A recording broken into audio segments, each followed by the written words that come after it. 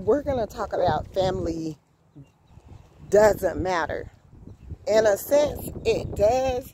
But when you went through what, like, some certain individuals have where they're really, really the black sheep of the family, family doesn't matter. When you've had family to come up against you almost to try to take you out, like they spiritually were attacking you demonically, those demonic family members do not matter. So I want you guys to understand this when I speak this. In some sense, if you're like on the wrong track and you've been doing ugly things and you know you're the problem or whatever, but in, like, say for instance my case, I haven't been around my family members and I don't be around them on a day-to-day basis. So whatever they have went and said, see, the problem with this family is trying to hide behind masks and try to make the world perceive them as something that they're not, that God is getting ready to strip from this family. So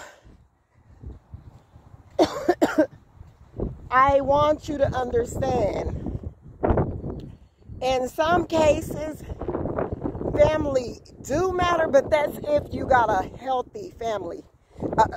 Family that have broken systems within their dynamic, honey, it's going to take way more than just whatever, you going to school. Because I've heard as well, like, you can have people, say for instance, go to school for psychology, to be a counselor, and at the time when the person is turning a blind eye to what the spirit really be trying to tell us, we'll think, oh, God want me to go and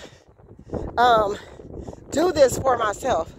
A lot of times you'll get a lot of narcissistic, sick people that will try to get into that major or that field to try to tarnish and make people perceive them as something better or that they're different. But God all the time, the awakened spirit be trying to tell you, go and get this help. Go and get this help. You need counseling. It's not for you to go to school for that, because not, you know, especially if you're someone that hide behind closed doors and want to keep things hidden.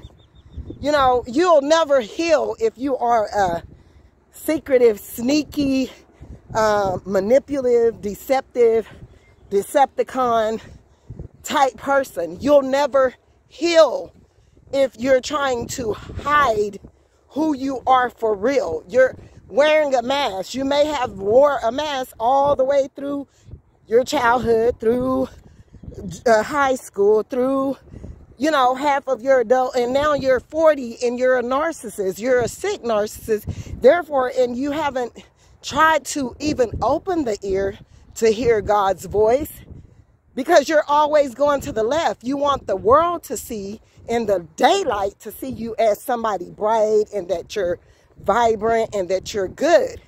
But when night, it's almost like a vampire. You know, or the vampire movies. It's almost like that. Like a person that, in the daytime, they're perceived and they're looked at as, oh, you know, they're looked at as, you know, a person that's healthy. You look at them, they got their mental on point. They're not out here doing a bunch of jacked up stuff, you know. But as soon as nightfall or whatever, they're out here killing people off, trying to set up roadblocks, stumbling blocks, and doing a bunch of stuff to people because they're hurt and broken. But they want the world to see them. No, God is getting ready to uncover those type of people. So guys, I'll be back with some more, but that's just a little bit of what I was on today, and I will come back with more. Family doesn't matter when you're dealing with those type situations.